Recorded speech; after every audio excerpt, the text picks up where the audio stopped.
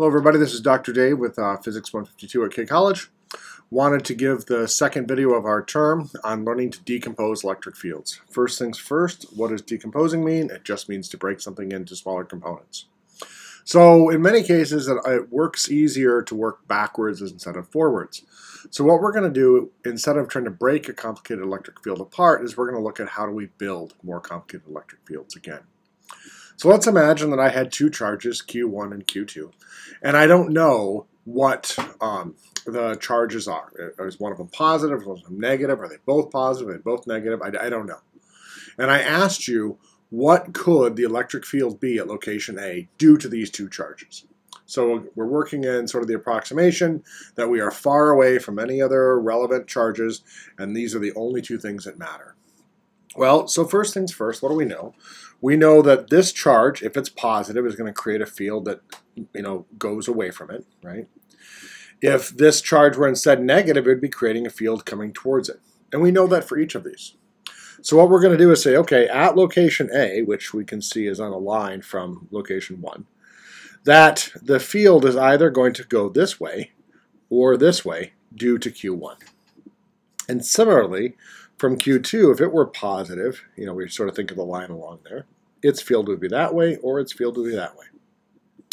So now we have four possibilities. Q1 could be this way or this way. Q2 could be this way or this way. And we now have to look at the superposition of those possibilities. All right. So here is just me drawing schematically what I'm saying. And now we ask ourselves, okay, if these are the possibilities, what do we now know? Well, what do you see? You see that the electric field length for the field due to Q1 is shorter in length than it is for Q2. So what can we deduce? Well, now we have to say, well, it depends on the distance, right? It could be that Q2 is stronger, but it could also be that Q2 is closer. Well, let's look. So Q1 is 1, 2, 3, 4, 5, 6, 7, 8, 9 boxes away. All right, so we say, okay, R for 1 to our location A is 9 boxes.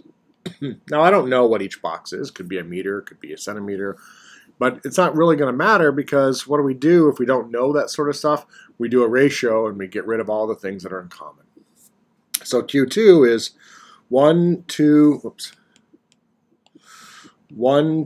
3, 4, 5. So it's right, 1, 2, 3, 4, 5 boxes away, but it's diagonal. So R for 2 to A is going to be 5 square root of 2 boxes.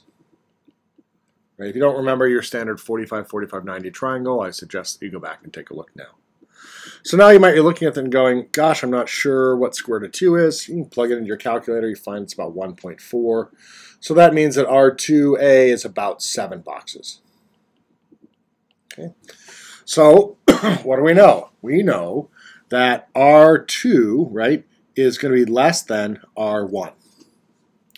So can we make a statement about whether or not the charge of Q2 is greater than Q1? And the answer is maybe. And we'd have to be a little bit more careful about it. We'd have to actually write down the ratios of the electric fields as we did in the last video, like E1 over E2. Okay? And I encourage you to give that a shot because it helps you with the thinking, it helps you with the reasoning. And if you need a little bit of help on counting these out, I would say the electric field due to 1 is about 1.5 boxes long. And the electric field due to 2 is 2 square root of 2 boxes long.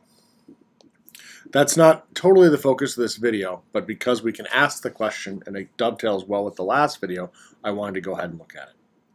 So now let's actually look at how do we build the electric field at point A. And we're going to look at how do we build the electric field at point A because we want to figure out later, if I tell you the answer, how do you unbuild it or how do you decompose it? All right, so I want you to try this yourself. I want you to pause the video and work out these 4 cases. That is, if Q1 is positive, Q2 is positive. If you have taken biology courses, you ever looked at cell cultures and adding different things in, you see these sorts of systems a lot. LAC is plus, glucose is negative, et cetera, trying to see what the behavior is. So that's kind of where I'm borrowing this kind of chart from, just to kind of be reminiscent of that. But please, pause the video and give it a try. All right? So I'm going to presume that you've all done that. And let's now look at the first case. So now I have Q1, and I'm assuming that it's positive. And so that means I'm going to draw an electric field that goes in that direction. And I have Q2, again, assuming that it's positive, and this electric field goes in that direction. And so now when I add those vectors together carefully, I get something that looks like the following. So if they're both positive, E total would be that. So let's now imagine the reverse. Let's imagine that all you were told was that the electric field at location A was the following, and you had these two charges. Well, it seems easy when you know the answer that you could just easily break it back apart. But that's really what we're after. And problem 2 of week 1 is asking you to do this sort of thing. All right, let's move on to our next case. Here we're going to make Q1 positive. So Q1's pointing away, and Q2 is going to be negative, so it's pointing towards. If I carefully add those vectors together, I get that as my total. And so now again, I ask you to imagine, what if you only knew the electric field at A were given by that vector? How would you figure out what it had to be? Right? This is where you have to carefully break apart these notions. And so I'm going to draw a different case from this real quick. And we're going to say, let's say that at this location, I have a field that looks like the following. Okay? And so this is going to be my E total. And I know that that's due to some QA, and that's due to some QB. All right.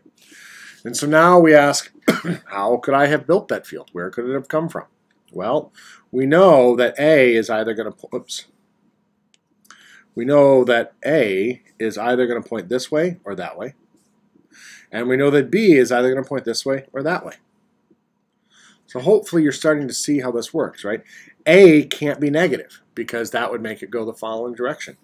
A must contribute this direction.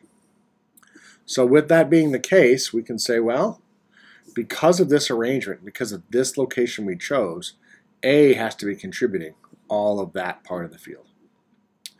And then we can say, well, B can't be positive, or it would be adding this way. So B must be negative and pointing that way. So now we can realize that, oh, that's got to be the field due to B. Now, if this looks out of place and you wonder, well, how can B be down here? It's not. B's field is here, right? But remember, when we add vectors, we put them tail to tip. Right, so that's EB, that's EA. So then therefore, what do we see? We see that QB has to be negative, and we see that QA has to be positive. And now we could work out, based on how far away each one was, what the relative strengths were. All right, so let's finish the examples that we're looking at. Now I have Q1 is negative and Q2 is positive. So Q1 is negative, it means the field's coming towards it. Q2 is positive, it means the field's going away from it. So when I add those vectors together, this is what I get. And then just for completeness, we'll do the last case in which both are negative. Q1's field is coming towards it, Q2's field is coming towards it. I add this vector to the end, and there's my total. So hopefully the last two that we did were really pretty straightforward to you. Hopefully this whole thing is beginning to make some sense. There isn't just a simple way to do these things. You have to look at it, you have to think about it, you have to be creative. And we're here to help you do that. Please do ask questions as you have them. Thank you.